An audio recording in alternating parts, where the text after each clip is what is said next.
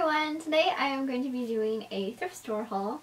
This is just going to be an accumulation of things that I have gotten thrifting within the past couple of weeks. I feel like I have a decent amount of stuff to show now, so I'm just going to show you guys what I got recently. First thing I got, this is perfect for Halloween. I found a Starbucks coffee mug, and it is Halloween themed. It's just a real tall, nice tall black coffee mug with a trick-or-treat print on it, and I thought that was cute. And on the inside, if you can see that, there is a little pumpkin head right there. And this was $1.97, so I thought that would be cute to put in some teas and stuff like that. I found this Victoria's Secret. This is just a little bag. It's not going to hold a whole lot because it is kind of small, but it just has the pink and white striped print on it, and I think that's really cute. And this was 97 cents. And typically, oh, it also has a little keyring holder attached to it. But anyway, typically when I find Victoria's Secret stuff in thrift stores, they kind of have a habit of marking them up. So when I find them for anything Victoria's Secret for real cheap, like less than $1, I think that's amazing, because typically they would try to sell this for maybe $3 or something. So for 97 cents, great deal there. So I got that. I stopped at a thrift store today. Apparently they're moving to a different location, so to cut down on the process of them moving everything, they were having a sale, and all of their clothing was just $1. And it wasn't a big thrift store to begin with. They don't really have a whole lot of stuff. But I did get a couple pieces of clothing, and these were all $1 a piece, and I plan on reselling all of them.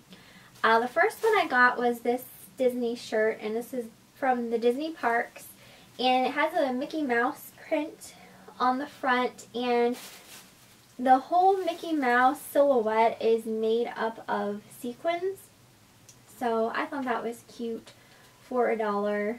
I figured I would try that. I found a Lily Pulitzer shirt there, and this is just a basic Pima cotton short sleeve shirt. It's just a blue basic shirt. Not anything too real interesting in it, but it is a really nice thick cotton. I found this Ann Taylor top, and this is just a royal blue sleeveless tank top. So this would be great for next summer. It's just really nice, dressy looking. And then the last piece of clothing I found there for $1, and this is the first time I've ever seen this brand at thrift store, yard sale, what have you. I've never seen it before, but this is an Alice and Olivia top, and that's a pretty high-end brand. I always see it in my, those magazines that you read.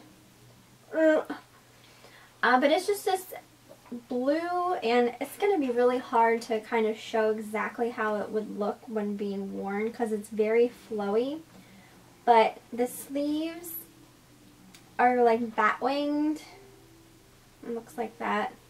So just kind of drapes and stuff. So anyway, that was $1. So that was a great deal for $1. I found a couple pair of shoes, and these I specifically also got to resell. These ones, these are just by a brand called Mia.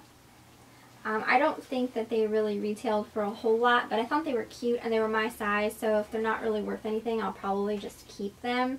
But they're just little black flats, and I thought they were really cute. And these were $3.99. Is that okay? Mm-hmm. I found these Clarks, and they are the Active Air, and they kind of just look like little Mary Janes. They're black with a buckle over the toe part with a little bit of a heel to them. So I thought they were cute for fall, and Clark's shoes are very, very nicely made, so I got those. And then I found these Clarks, and these are just the brown artisans. And these screamed fall to me. They're just this brown leather slip-on kind of shoe. So I got those as well. Oh, and the shoes were all $3.99 a pair. I don't know if I mentioned while I was holding them up, but $3.99. I don't know if I ever hauled this or not, so if I did, I apologize, but I don't think that I did. But I found this little Crabtree and Evelyn gift set, and this is just like a bath set. It came in a box like this, and then it had these products in it.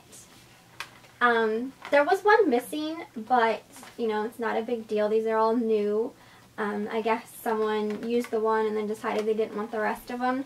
But it's just a Lily of the Valley shower gel, a lavender shower gel, an iris shower gel, and a rosewater shower gel. So I guess they kept one of them. They kept the Gardener's Hand Therapy hand cream, and then, you know, donated the shower gels to the thrift store. So I got that. I forget how much it cost because the price tag's no longer on it, but I think it was like $1 and some change, maybe $2 and some change. I'm not sure. But whenever I see Crabtree and Evelyn, I like to pick it up because I think the products are really nice quality. So then when I was thrifting the other day, I found another Crabtree and Evelyn product, and this was just a little cosmetic bag, and it still had the tag attached. I paid $1.97 for this, and there was also something missing in here. I think it might have been two things missing in here. But there were two products in there, and the first was a pomegranate hand therapy, and I love their hand therapies. I think they are really, really moisturizing. So I got that, and then also in there was this brand new nail buffer brick thing that has, like, you know, all the sides on to buff and polish and shine your nails, and I needed a new one of these. So I figured for $1.97 I'd pay $1 for one at the Dollar Tree anyway, plus I'd be getting a nice hand cream and a bag, so I just picked it up. I found this, and this was just randomly thrown in this basket by the front of the store, and, you know, I wasn't even going to dig in it because it just looked like a junk basket pretty much, but I decided to just take a look anyway, and I'm so glad I did because I found this Woodwick sea salt caramel sachet, and this smells so freaking good. This was 99 cents, and I'm probably going to put this in either my lingerie drawer or my closet. I haven't decided yet, but this smells so, so good. This is like the perfect scent, in my opinion, sea salt caramel. You can smell it right through the package too, so I'm glad I dug in that junky basket because I found something good in there. I found this book, and this was just so weird, and I had to get it. It's called Baby's First Tattoo, and when I saw it, I'm like, what in the heck is that? Like, it's just so weird. But apparently, it's like a baby book for adults who, I guess, are kind of like more, how do I want to describe that? Alternative. I was going to say alternative, but I didn't know if that was the correct wording. But it starts off as saying, millions of people think children are the cutest, cuddliest, most wonderful, saintly creatures in the entire world. These people do not have children. So I just thought it was really funny, and it's like a baby book in the fact that you can, like, write down different things, but they have, like, the funniest things, like, but apparently this retailed for $12.95. I think I paid like 40-some cents. Goodwill's books are usually pretty cheap, and it was never written in, so I guess someone maybe got it as like a joke kind of thing, which is pretty much how I'd construe it as well. Let's see, I guess this is the last thing I have. I like to look randomly at like the toys and stuff, because I look for like vintage toys and things like that when I'm at the thrift store. I happened upon this elephant shoved into a toy bin, and I don't know what it was about this thing, but So I randomly seen this elephant in a toy bin and I picked him up and I just thought he was the cutest little thing ever.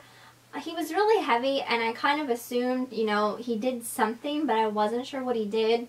I figured, you know, if anything, I'd have to replace his batteries and I'd find out what he did, you know, when I got home.